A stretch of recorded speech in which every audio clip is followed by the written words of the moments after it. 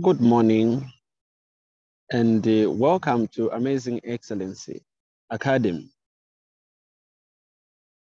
In today's conversation, we are looking at unit number 6 of Agricultural Economics, the support services to agricultural sector.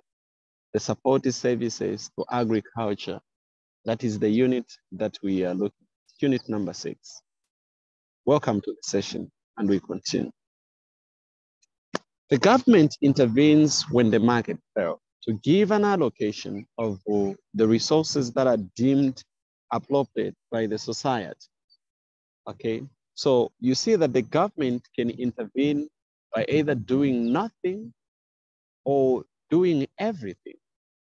So when the government is doing everything, this time around, the government is playing the role as a spectator. When the government is doing nothing, is playing the role as a spectator in the market. But when the government does everything, it can take an active role either as a producer or buyer. This is what the government can. It can either become a buyer or the producer, or it can just do nothing and be a spectator in the market. So the government could instead deal with the imperfection in market, and this is what is known as support services, right? Support services. The whole idea behind these support services is not to impose the market fundamentals because of failed markets, but instead it is to support markets so as to remove the impact of imperfections.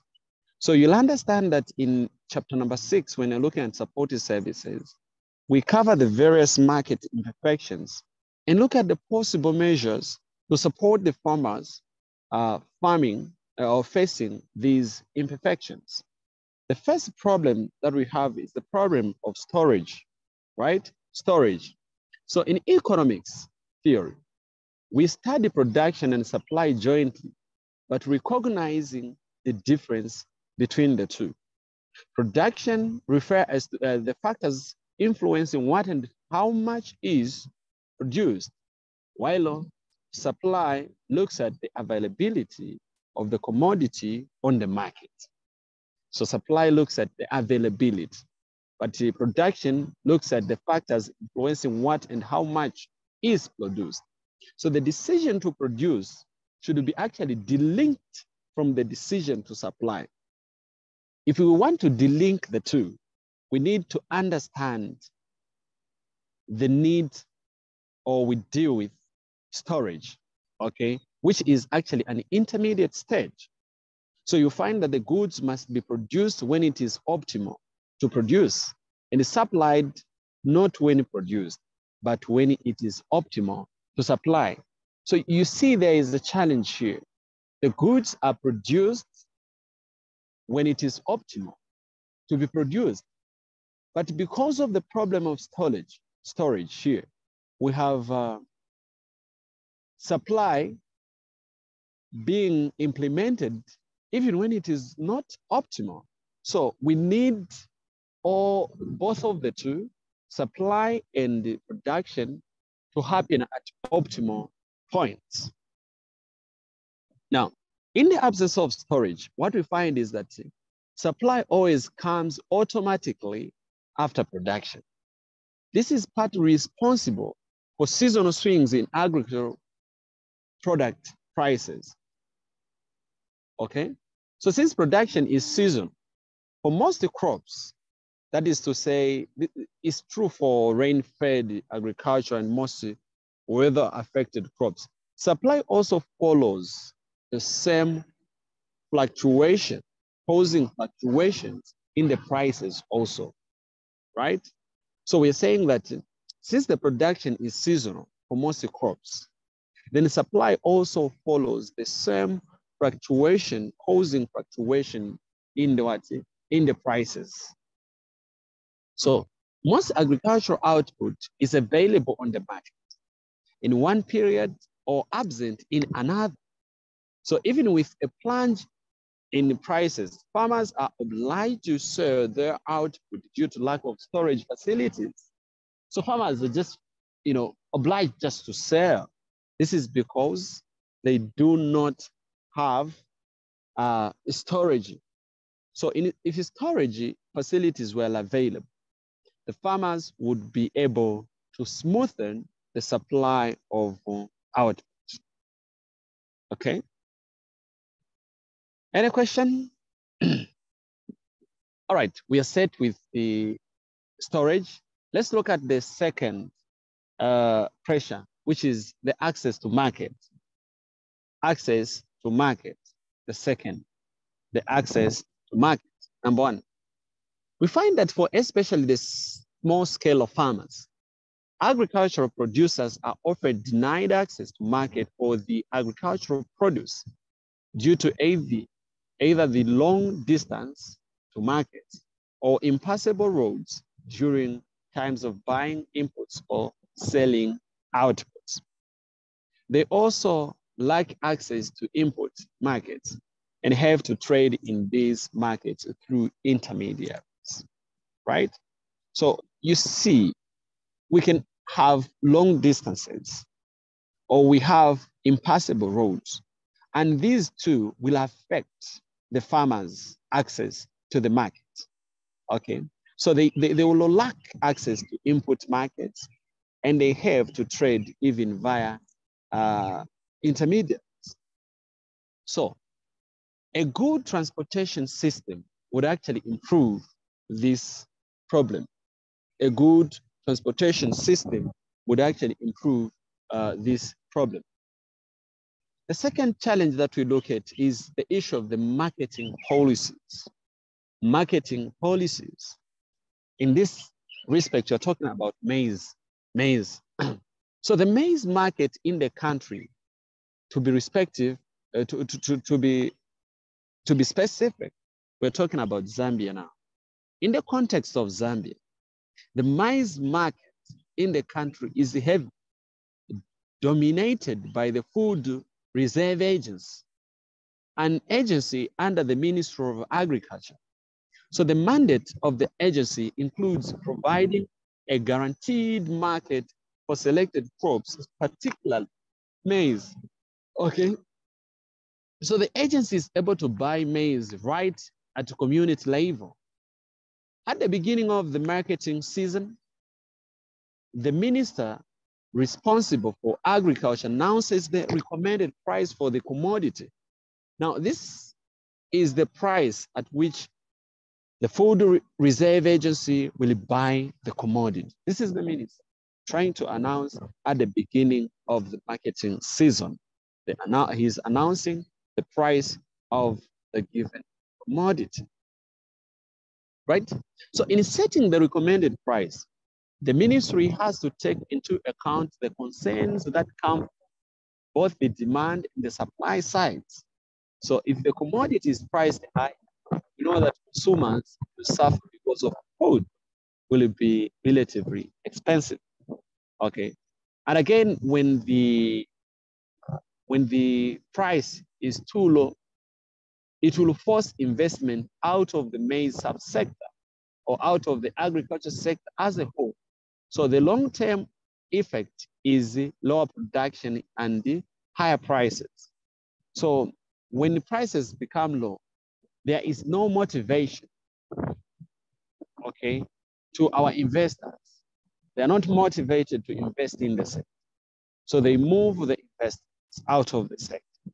And because of that, we will have low supply of lower levels of production in the sector. The recommended price, however, is not binding on other buyers in the market. So you find that the Food Reserve Agency, FRA, price provides a signal from which other players in the market can base their decisions. So it's more like the Food Reserve Agency price is a benchmark. When the other players in the market look at the price that has been set by the Food Reserve Agency, then they will base all their decisions either to increase by just a small margin or reduce by some margin, but most likely other players will increase by some margin.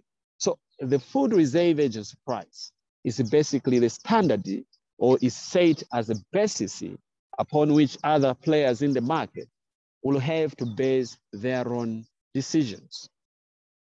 When you look at the fourth problem that we have here is the issue of credit. Let's have the issue of credit here to the farmers.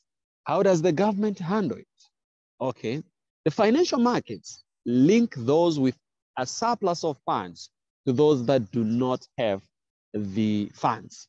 There are various forms of credit that we have, but most common, especially for farmers, is a loan. Okay, a loan is common for farmers especially. However, to access the loan, there are requirements that a farmer needs to meet, such as having a collateral. You can't just access a loan. You need a collateral. So a farmer will have to have a collateral for them to access the loans. Let's have the other sources of credit, the common ones. The first one is the credit may also be provided through the provision of inputs on credit. We can decide to give the inputs to our farmers on credit. Okay, so farmers can be given the inputs on credit. Or farmers often enter into a contractual farming where a potential buyer also provides the inputs. This is prominent in the cash crop subsector. What we find is that a farmer will often enter into a contractual farming. How does he do it? Okay, the buyer himself provides the inputs. It's very much prominent. It is prominent indeed in the cash crop subsector.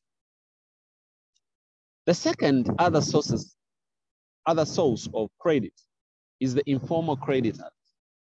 The informal creditors.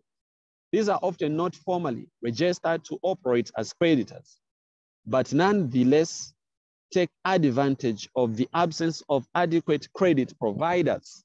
So they look at this, they're like, okay, we don't have the adequate credit providers. Then those informal guys, the guys who are not formally registered, they take advantage of that. They operate as creditors and they give out loans in the sector. Okay. Now, the challenges are usually there to farmers, especially when it comes to accessing these credits. Number one, in particular, the markets do not operate optimally in providing farmers to the special needs of the agriculture. So the first thing that we find is that, number one, the input on credit, which is available through contractual farming, binds the farmers to a limited number of output buyers. I'm saying that the input, right? The input that is actually there on credit, okay? The input on credit, which is available through contractual farming binding, it is there on contractual farming binds.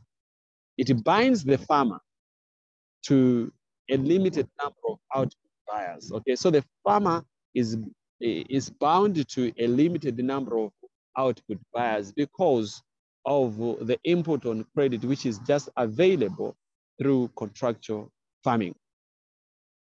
The form of credit has a bearing on what is produced and the quantities thereof. The second challenge we find is that the provision of loans from banks has conditions that most rural households can seldom meet.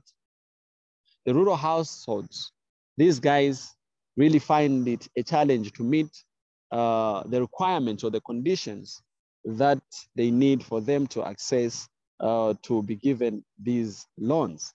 For example, most of the farmers do not have assets that can be used as collaterals.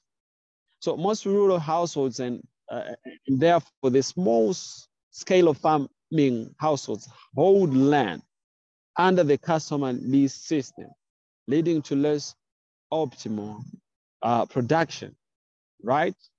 They hold land under, the the traditional system, or I would say the customary system, right? So there is less, it leads to less than optimal production. Usually they do not become super productive.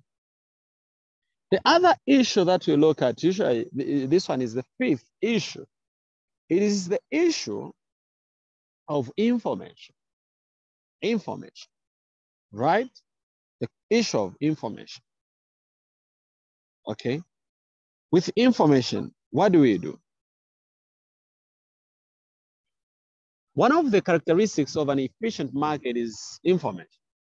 Rather, being well informed about the happenings in the market, such as information about the various variables in the market, information about new technologies, information about new opportunities and threats to farming, such as maybe the outbreak of diseases. Okay, so we have got the limitations to information when it comes to this sector.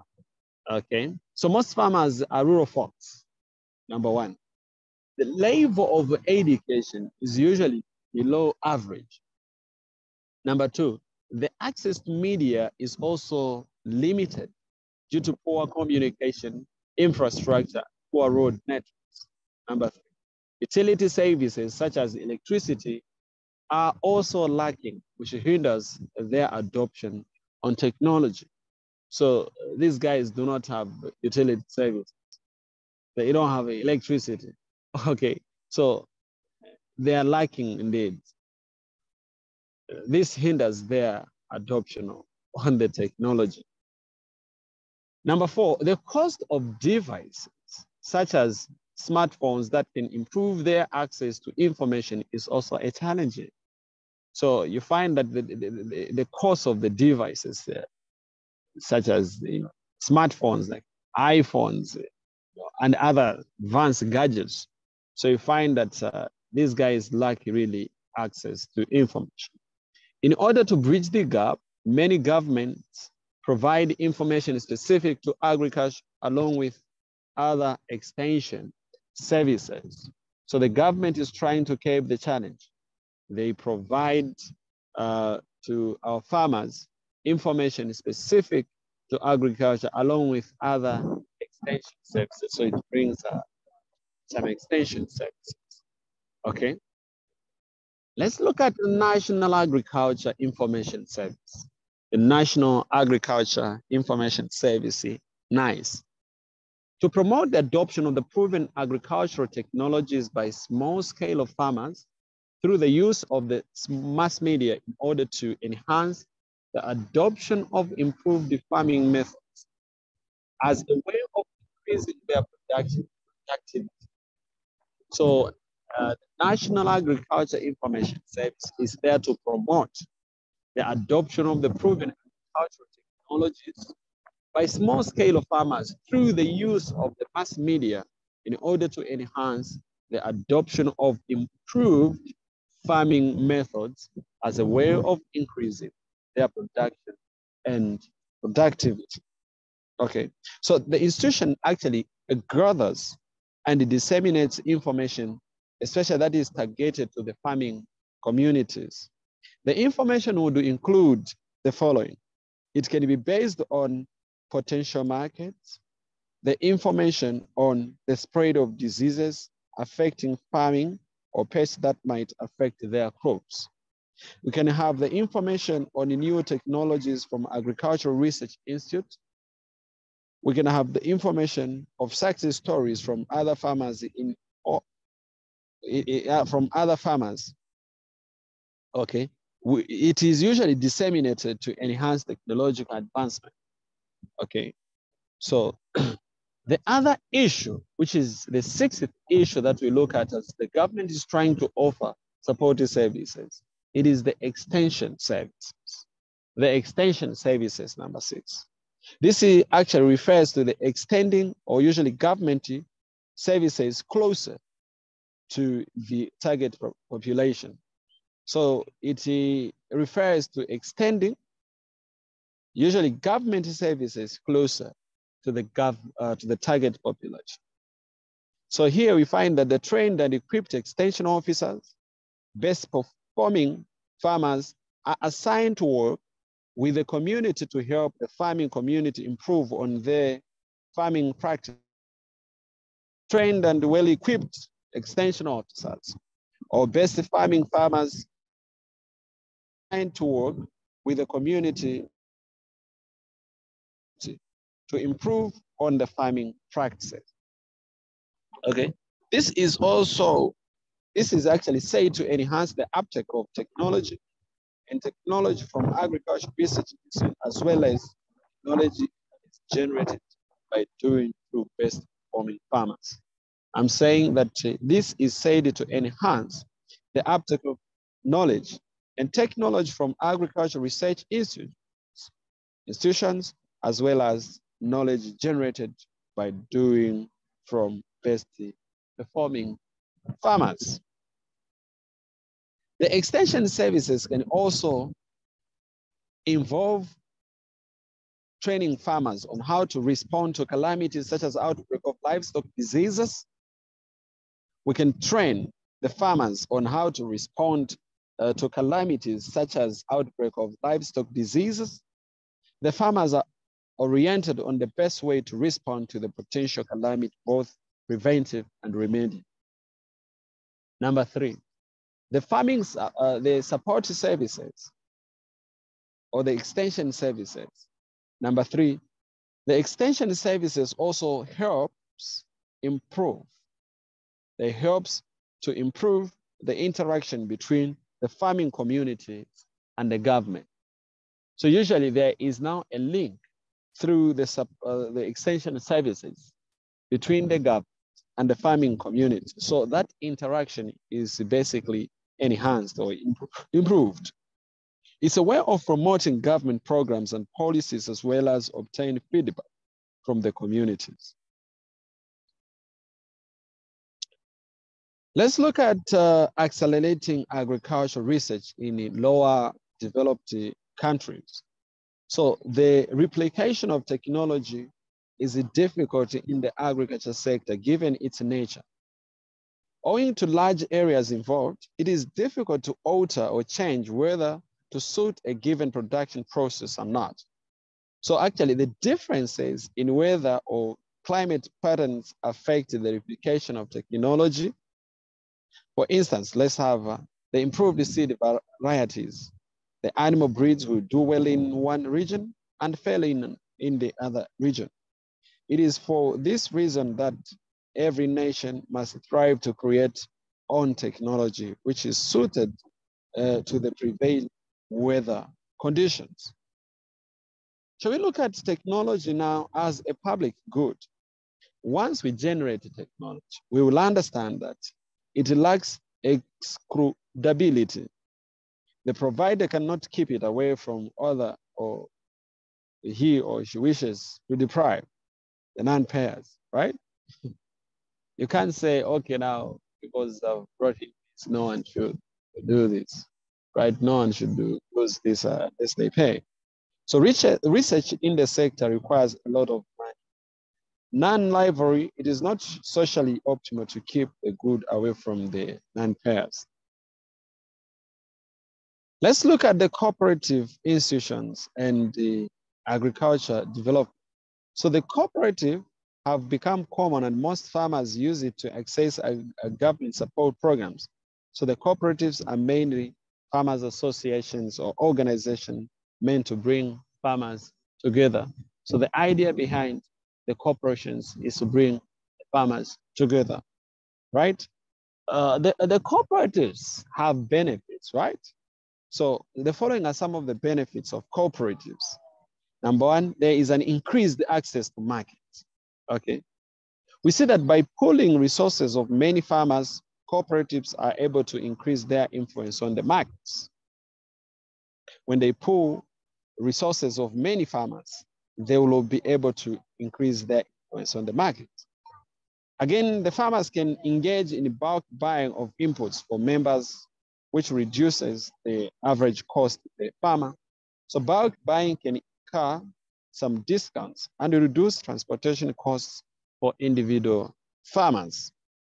The other benefit of cooperatives is that the bargaining power of farmers is enhanced because they speak with one voice. Okay, so the bargaining power of farmers is enhanced because the farmers are now speaking with one voice. So the cooperatives enhance cohesion among farmers, reducing competition when selling output. This gives the farmers power to set or at least influence market prices for their produce. This increases incomes for the farmers. The third benefit is that the cooperatives are a platform through which government can easily spread its programs to farmers. So the cooperatives are a platform through which the government can easily spread its programs to farmers. And the fourth one is that the cooperatives also enhance social cohesion among farmers. That is to say, social cohesion and cooperation among farmers can be of great help in fostering information sharing and technology diffusion. The fifth benefit is that the cooperatives can provide a mechanism for provision of public goods, right? They provide a mechanism for provision of public goods. We can see now that the cooperatives can nonetheless pool resources by way of contributions or towards the provision of goods of common benefit. It may also help eliminate externalities in agriculture. For example, through cooperatives, activities of one farmer having adverse effects on other farmers can be controlled via the cooperatives. Okay, and control that via the cooperatives. And cooperatives leaders can easily bring farmers together to discuss and resolve issues of common benefit or cost.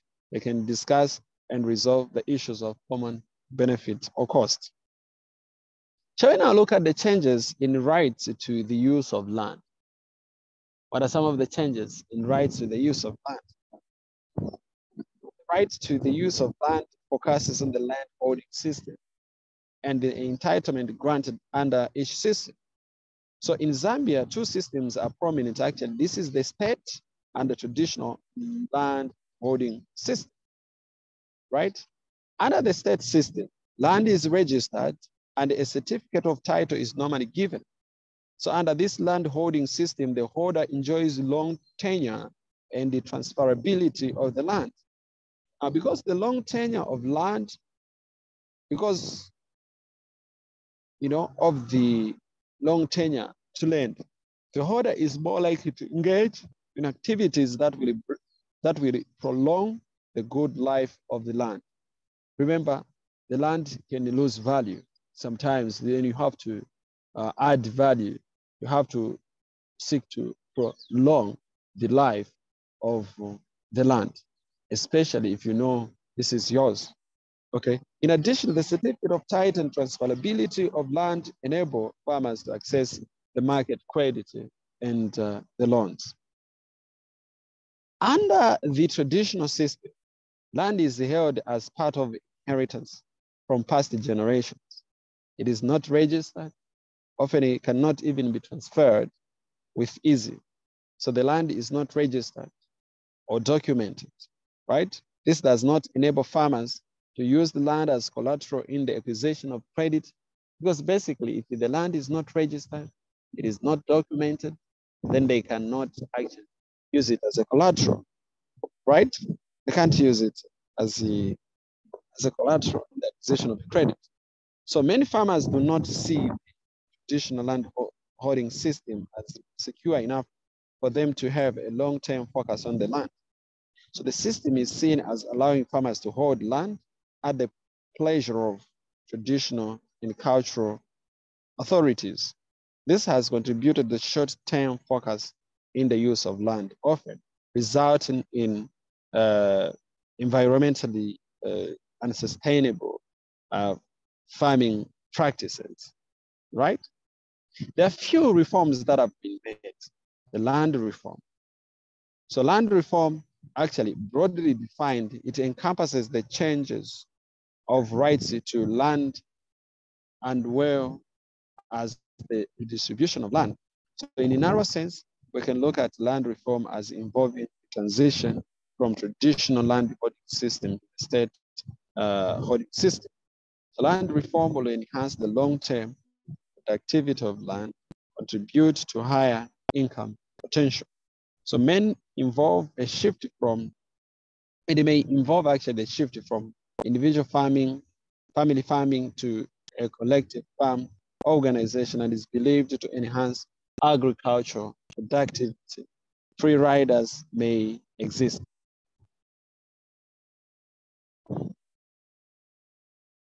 Right? And a question?